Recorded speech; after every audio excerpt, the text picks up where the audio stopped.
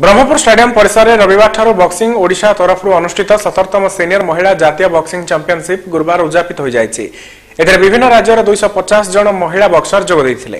अंतिम दिवस में अनुष्ठित पुरस्कार वितरण उत्सव में अतिथि रूपे उपजिलापाल इंजीनियर सिद्धार्थ शंकर स्वाई, कमिश्नर निखिल पवन कल्याण, महिला बीजेडी सभानेत्री संघमित्रा दलाई, बीडी अध्यक्ष सुभाष चंद्र महारणा, गंजाम वकिल संघ सभापति पी नरसिंह पात्र, डॉक्टर एनसी पाढ़ी और जिला क्रीडाधिकारी प्रशांत कुमार साहू प्रमुख जोगदे कृति प्रतियोगी मानक पुरस्कृत करथिले। ए प्रतियोगिता रे हरियाणा दल को चैंपियन और अंडमान निकोबार दल को रनर्सअप भाव पुरस्कृत कर जायतिला। सेपरि श्रेष्ठ बॉक्सर भाव हरियाणा महिला बॉक्सर प्रीति एवं श्रेष्ठ लूजर भाव आसाम सोमुल डलिंग को स्वतंत्र भाव पुरस्कृत कर जायतिला।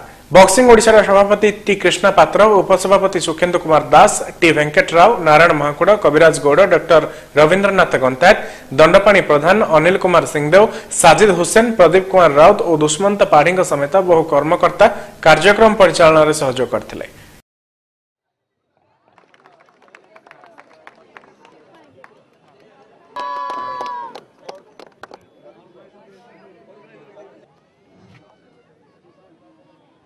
बाबू इधर लेकर आ जाएंगे।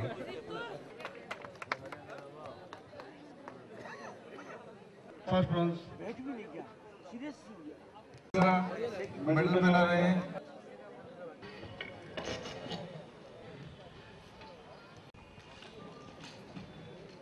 Lord Jagannath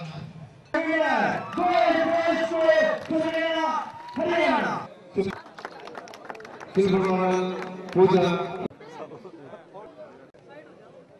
51 kg।